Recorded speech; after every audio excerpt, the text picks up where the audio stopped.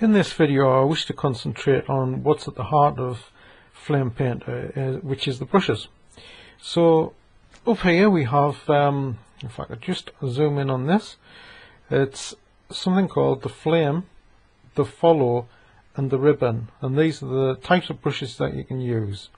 So for example, this is the default, which is flame, so we'll pick something from the brushes panel and just go for this one. It's just at random, and we'll put something like this in. So that's what you get when you with the flame one. So what we'll do is we'll just add a layer and we'll work on something else. We'll work on the follow, and this is the same brush which is called feather on the panel, and we'll just do this, just swirling it around, same as we did on the first one there, and it's a total different brush strokes. And we'll add another layer and we'll go to the ribbon, and the ribbon again, if we just knock that one down, is another brush stroke. So we can go like this, just swirling it around, just experimenting and doing all these with some lovely graphics.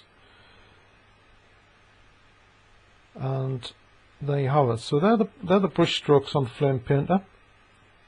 So you have that one there, which is the ribbon, the follow, which is this one here, and also the flame, which is this one here.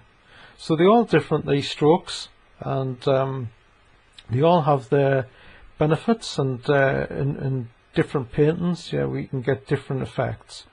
Another thing that's very interesting about Flame Painter and what you can do with it is by using the lighten, normal and darken blending.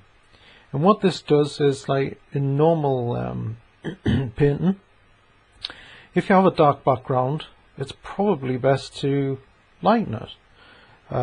So we just go down there and try this new layer.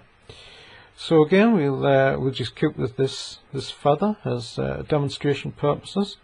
So if you have, say if we had a normal, which is a new thing that or relatively new, that Escape Motions has been putting into Flame Painter, this is what you get. So you do get an image, and you can get a really nice image. So if you knock that one down and you come to lighten, so there again we get some really nice effects, and we can do all sorts of things with this. And again, we're just using any brush, any one you could try, you know, to get these effects. We could even go to something called comb jelly, and we'll go on to the flame one there, and this is the lighten one, so we should get something. We should get a really nice image with that, and we do, and that's a really pretty image. But if we went to darken again, if we see there's nothing. You know, there is something, but you can't see it because it's being so dark. And so if you look at it from another aspect, if we went and did, say, we went to new, and tried the white, so we're trying it against the white canvas background. And here again, if you have white or light, it really probably wouldn't work.